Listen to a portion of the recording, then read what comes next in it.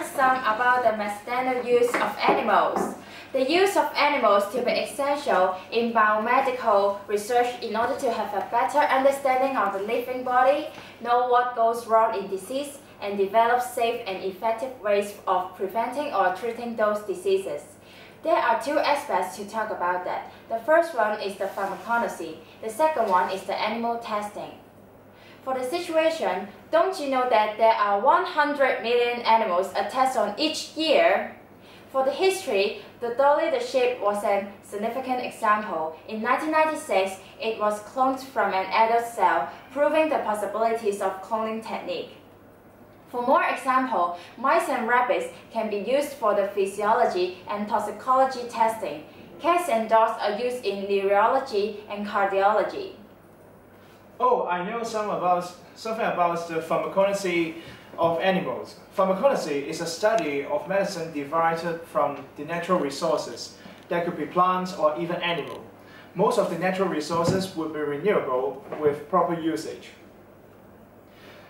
And I'm going to introduce you a clot-busting drug, which is used for treating ischemic stroke. The ischemic stroke is due to the blood clots in artery and decreased oxygen supply through the artery to the brain. The clot-busting drug could dissolve the blood clots and restart the blood flow to the brain, which helps prevent damages in the brain cell. Why I mention clot-busting drug is because it's derived from the venom of the mammalian pit viper. A substance in this kind of drug is called ANCOD. ANCOD is a defibrinogenating agent that prevents new blood clots from forming. And the venom of the mammalian pit viper got this ANCOD. And the venom could cause severe pain to humans, but death is not common. The benefits of pharmacology of animal might be they might got specific proteins or enzymes for treating various diseases, and the disease that still have no treatment yet could have a chance to find a cure. Usually, once you find the DNA of coded for specific cure protein, then it's very easy to produce it in a large amount. I also know something about animal testing. Animal testing is the use of the non-human animals in experiment.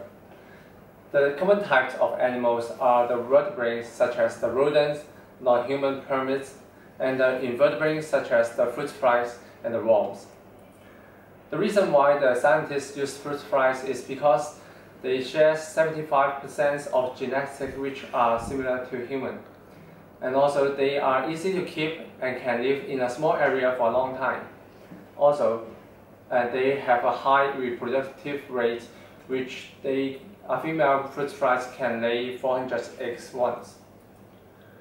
And the reason why the scientists use rodents is because there's more size, and also they are easy to maintain, and also they have a high adaptability and also a high reproductive rate. They are also easy to produce in a lab, as a scientist can breed rodents which carry human disease. The last reason why is because rodents' genetic and biological and behavior characteristics are similar to humans. I think you guys cannot neglect the disadvantages of animal testings. And as we all know that many animals will be killed or being experimented, and this is cruel and inhuman, and they will receive unnecessary pain and discomfort.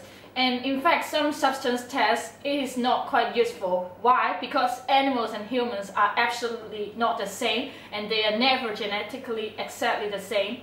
And also, it's very expensive of the animal testing. So, can you guys think of any regulations? Can you give me the examples? Reducing the numbers of animals used. Yes. Refining procedures to cause less pain to animals. Yes. Replacing animals with other means such as nanotechnology. Oh, you guys are quite smart. And also, drugs extracted from animals is essential, but the conservation of animal resources is a concern. Animal testing would cause unnecessary pain to animal, but the test result is significant. Many laws and regulations have been put in place to ensure the safety and effectiveness of animal testing. Thank you.